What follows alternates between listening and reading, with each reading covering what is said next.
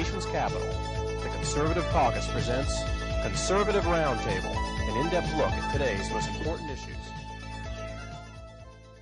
Welcome to Conservative Roundtable. I'm Howard Phillips, chairman of the Conservative Caucus, which sponsors these broadcasts. We're privileged to have as our guest for this broadcast someone of whom you're probably well aware, Tony Blankley. His voice and visage are there on your television screen, on the radio, etc. He's written best-selling books, and he's done many interesting things. He was an assistant attorney general in the state of California. He was a child actor, believe it or not. He was a speechwriter for Ronald Reagan. He worked for 7 years as the voice of Newt Gingrich, and was involved in the promotion of the contract with America, for America. I always forget which conjunctive to use. But anyway, he's a very interesting man. And with one or two minor exceptions, I find myself enthusiastic about what he has to say. He's written a new book, American Grit, which is very important reading. You know, a lot of people will have a guest on and talk about the book without having read it. But I did read the book. I read it the other night. It's a good read. And Tony, how long did it take you to write that book? Well, I mean, it's under 200 pages. It's meant to be a Sunday afternoon read or a flight across the country read or a long car drive. I started thinking about it 3 years ago. I really started writing in late 2007 and more or less finished by mid-ish 2008, and then went back and started doing some rewriting because when I started thinking about the book, Obama was not even on the scene. The book is about thinking about America's place in the world in the 21st century. And then as it became apparent that Obama was likely to be the next president, and Obama seemed to embody so many of the, from my point of view, wrong-headed ideas that could lead America astray, I went back and started putting him in the places where I thought he fit as the foil, if you will. There's a very interesting article in the recent edition of Newsweek about Robert Caro, who has written a series of books about Lyndon Johnson. And Caro says that he rewrites and rewrites. Even when the book is ready to go to the printer, he rewrites. And he said that he's tempted, after the book is published, to rewrite again. And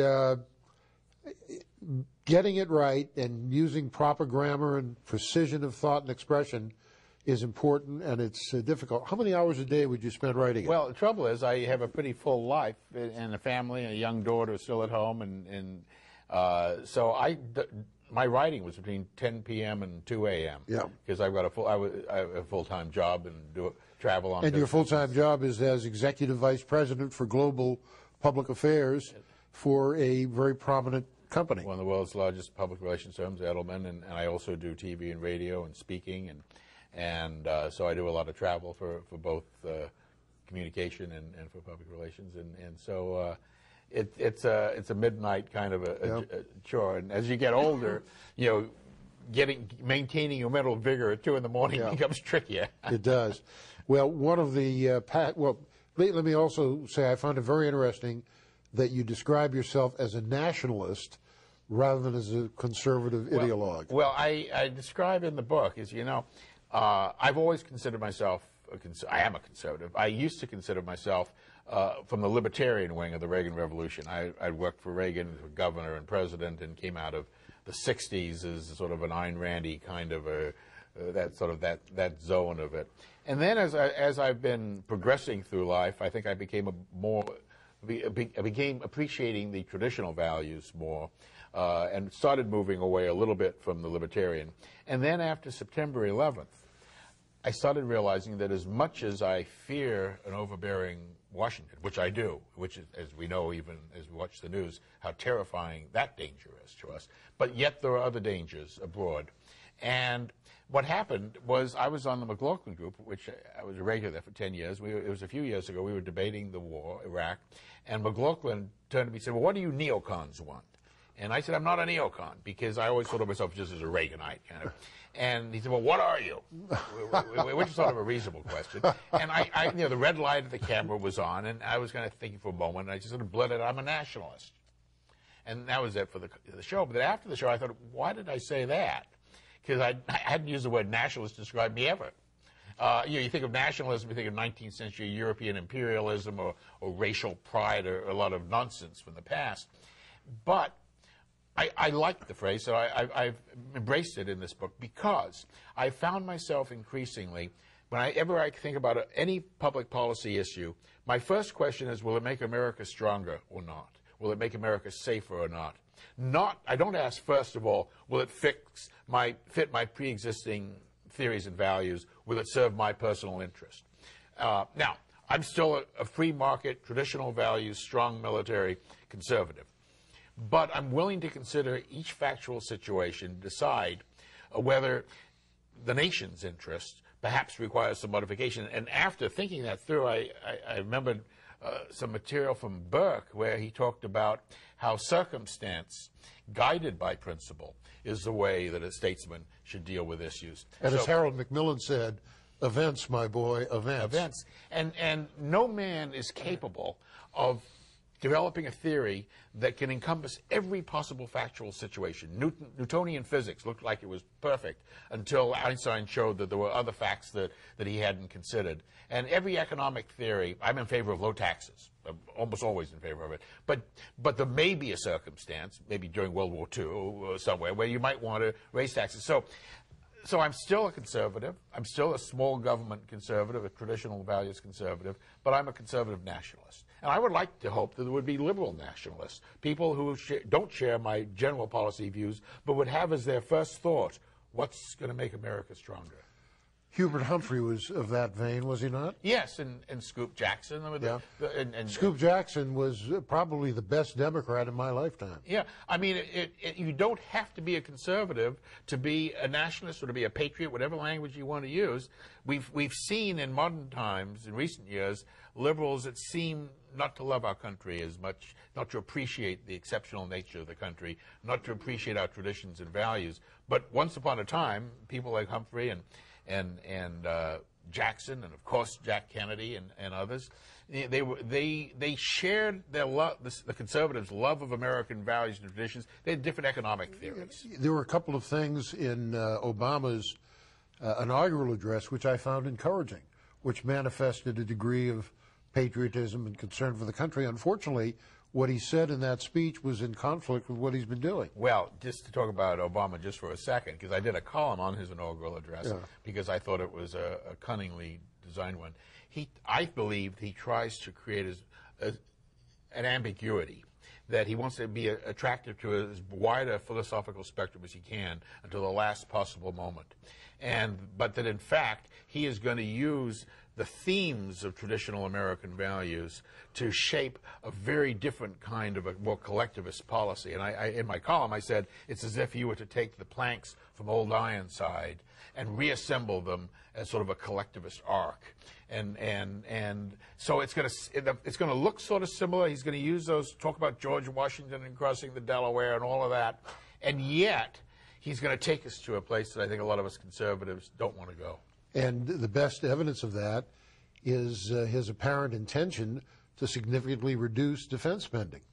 Well, yes. Now, there's a little bit of confusion on exactly what he's going to do, because his Office of Management and Budget has said they're going to increase the defense budget by 8%, which would be a reasonable number given low inflation. But the Iraq War and the Afghan War are being paid not out of the defense budget, but out of what's called supplemental appropriations, another bill. And a lot of that money, because it's hard to separate the war from certain Pentagon and weapons systems activities, a lot of that money really is part of the defense budget. So he could give the technical defense budget an 8% increase, and then ask for less money in the supplementals, and net out with a 10% or whatever percent loss. And I've talked to $50 billion. And I've talked to both one budget official at the Pentagon and one weapons system manager who both told me that they've got word that they have to start whittling down their budgets. Yeah. So I think that we're likely to see a reduction effectively in the Defense Department budget. I'm very concerned about what's happening in Latin America. It's not merely Hugo Chavez, it's not merely Raul Castro, it's not merely the leadership in Ecuador and Bolivia. There's a large strain of anti-Americanism throughout Latin America. But I have to say I am outraged at the growing communist Chinese influence at the Isthmus of Panama, control of the ports at both ends. I've been there frequently, and I've met with people from Hutchison Whampoa who controls that. And what really ticked me off was that the Russians docked a ship at what was once the Rodman Naval Base in Panama, and reading Panama press reports just a couple of days ago, I've discovered that they have given a broadcast license to Moscow to have around-the-clock coverage of Russian news. You know, you're absolutely right, and it reminds one of the, apparently, maybe it's a cliche, but the price of freedom is eternal vigilance. Yeah. You let down your guard for a moment, and there's always going to be some country, some group they're going to try to grab. And even we've had 8 years of a Republican administration, and they've let down their guard to some extent. Now, I think overall the Bush policy has not been too bad towards China. And now you've got the Russians flying Bear bombers into Latin America airports and military bases. You've got a naval presence by them in the Atlantic. We really need to rebuild the U.S. Navy. John Lehman and even Jim Webb, when they were in charge of the Navy, did a very good job of building it up under President Reagan. He was committed not just to equality, but supremacy. And that's what the policy should be. It should be supremacy. And, of course, you maintain peace, as the phrase goes, through strength. Peace through strength. Induce war and death for your troops by weakness. That's right. And so when people think that they can avoid the tragedy of young American troops being killed by not being militaristic and not building up your military, the reverse invariably happens. It's the overwhelming power that doesn't have to prove itself. And we have to take a break, Tony. Please stay with us. We'll be back with Tony Blankley right after these messages.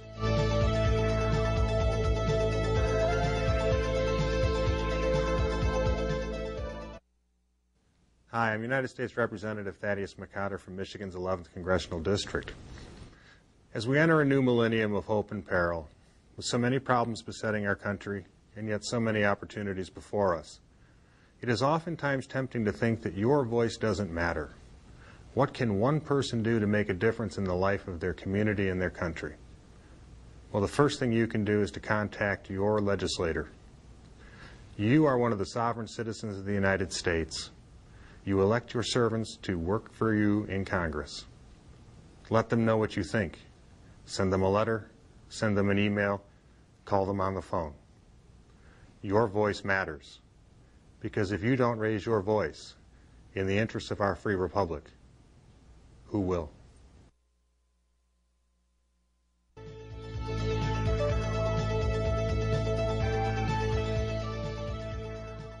Welcome back. I'm Howard Phillips, Chairman of the Conservative Caucus, which sponsors Conservative Roundtable, and we're very fortunate to have as our guest for this edition of Conservative Roundtable Tony Blankley, who has done so many things. It would take up much of the broadcast if I were merely to recount his achievements, his accomplishments, and his interests. And I agree with Tony on a lot of things. And I read his book, and I thought it was wonderful. But there's one area, Tony, where you and I disagree, and that's the draft. I think the draft, and by the way, in '68, I was campaign manager for Dick Schweiker when he defeated Joe Clark for the Senate in Pennsylvania. And one of the main issues in our campaign was a volunteer army, and it resonated well with the people. My concern is that when you have a draft, it presupposes that the government owns the kid. It presupposes that the child, the son, and now the daughter is subservient not to the parents, but to the government. How do you challenge that? Well, I mean, you can make, I mean, I had a wonderful debate with a radio host a week ago, and he was talking about indentured servants and the constitutional 13th Amendment. Yeah, and which, now, by the way, doesn't apply here, as you know. Yeah. Now, the fact is, obviously, and I don't want to stand on a mere legality, but the draft has been held to be constitutional throughout our history. We've had it, interestingly, we've had it in 5 wars. Civil War, World War I, World War II, Korea, and Vietnam. Okay. Of course, in the Civil War, we had draft riots. You could buy your way out. This is my point, that there were 2 wars when the draft was unpopular. The Civil War, because you could buy for $300 or $400 your way out, and the Vietnam, where you could effectively buy by going to college.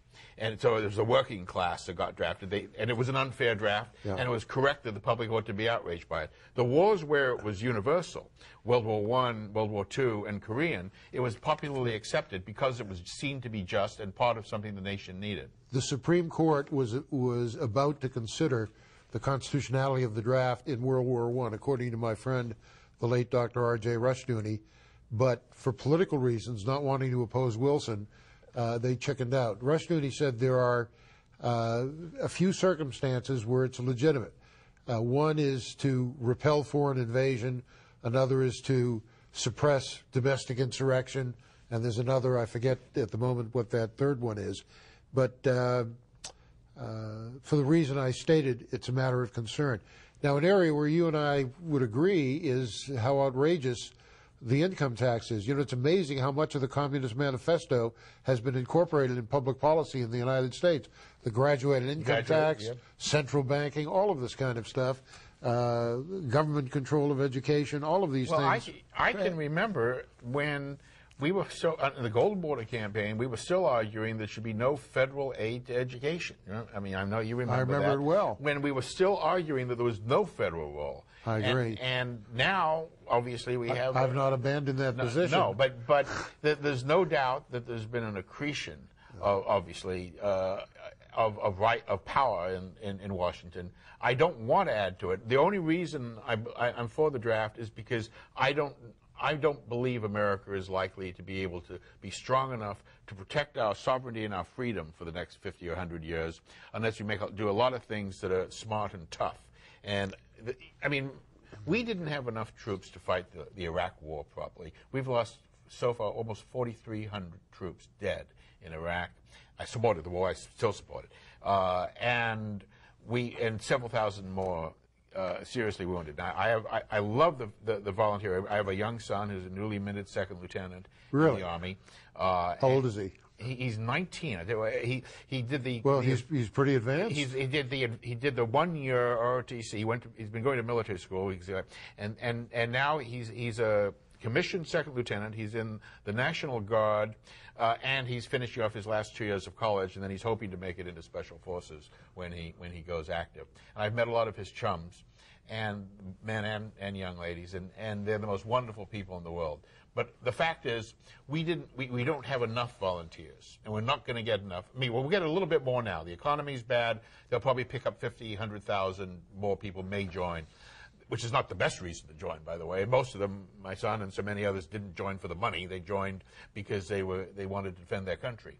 But the fact is that if we had done what some of the generals told us before, that we shouldn't go into Iraq without 200,000 or 300,000 or 400,000 troops to fight. We only need 80,000 to knock off the Republican Guard, but we didn't have enough to occupy the country. And so then the resistance, the insurrection started, and once it started, we started losing the troops. And to me, the most heartbreaking part of the Iraq War is the casualties, the typical casualty, which is from the roadside bomb, the lost legs, and the traumatic brain injuries that comes from this. High suicide rate. Because we didn't have enough troops to send in squads of mine clearers. As we in World War II, we wouldn't send our infantry through until we'd cleared the mines. Now we didn't have the troops, so we just sent our young men rolling over those uninspected roads, and they blow up in their legs and in their face. So people say we don't need more. We needed more troops than we could raise, even for Iraq, which is a small regional war. We're a country of 300 million people, and we can't raise enough troops to effectively and promptly fight a regional war.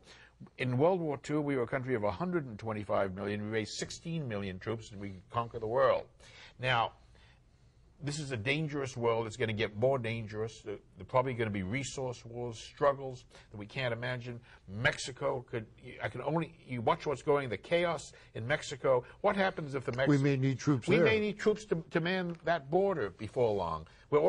Phoenix has already got the second highest kidnapping rate in the world. Second only to Mexico City. And it's because of their proximity to Mexico. So there's already... And the difference between Juarez and El Paso is unbelievable.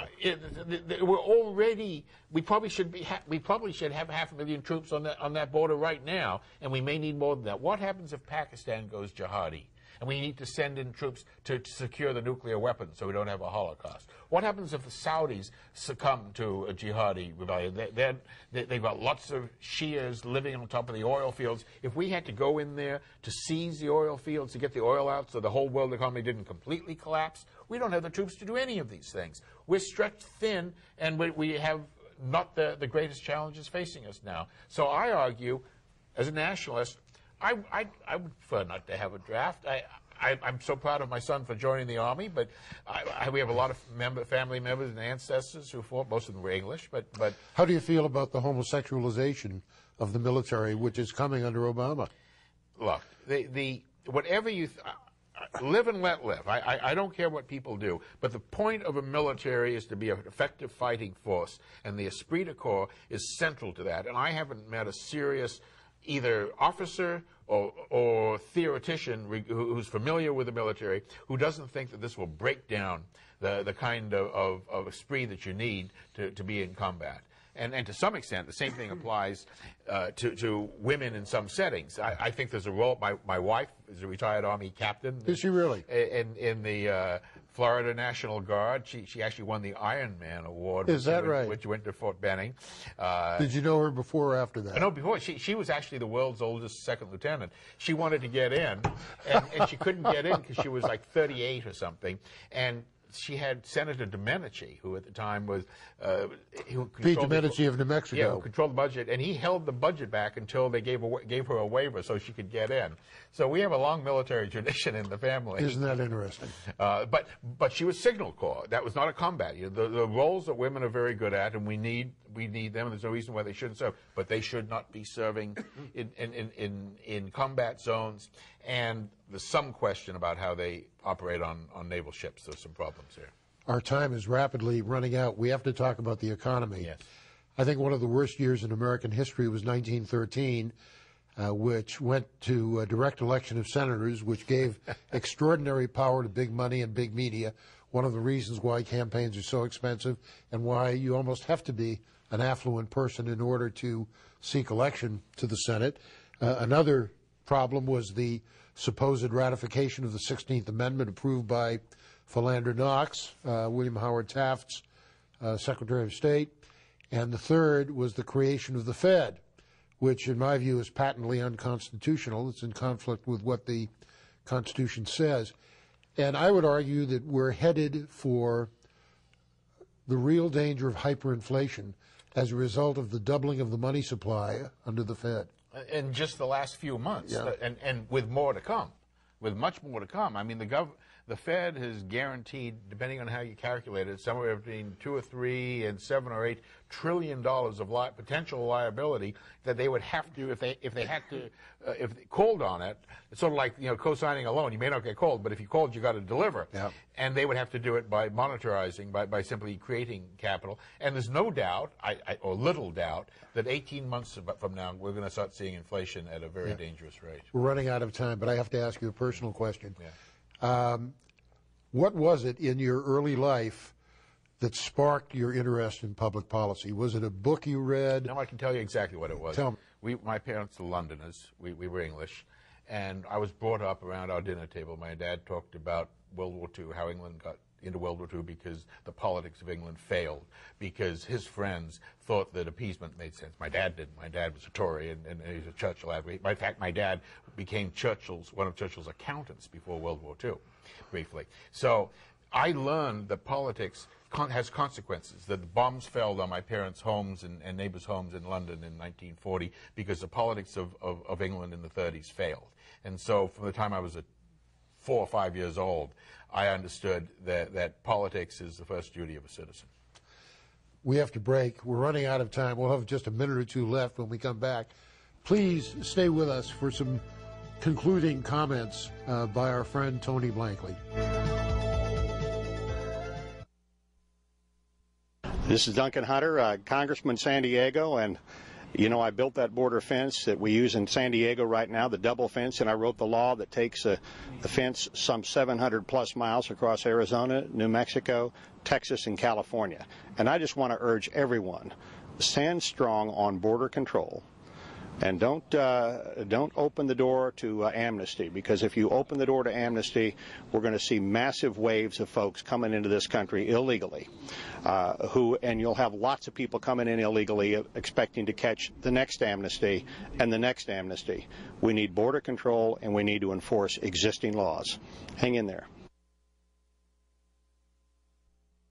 Welcome back. I'm Howard Phillips. Our guest has been Tony Blankley, and you can contact him for further information by checking out the number on the screen. If you're interested in the kinds of issues we discuss on Conservative Roundtable, you can check out our website for the Conservative Caucus, conservativeusa.org. Our fax number is 703-281-4108. Drop us a note. We'll send you no cost or obligation information. We have 1 minute left, Tony. It's all yours. Well, I'll just go on one little thing because it's something I've been thinking about. I have it in my book. And it's a question of duties and privileges of citizenship. And it's just struck me that in the last few decades, Americans, all of us, have tended to focus on our privileges and our prerogatives. And it's time, I think, to rebalance the scale and think a bit more about our duties as citizens.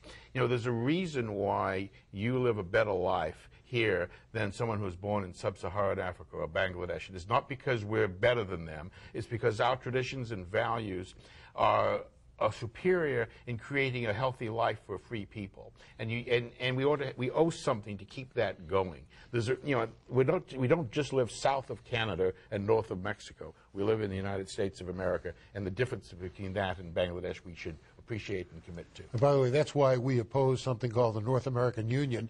We can do a whole show on that. Maybe you can do a column on it at some point. I'd love to. Okay. Tony, thank you so much for being with us. We really appreciate it. Bless.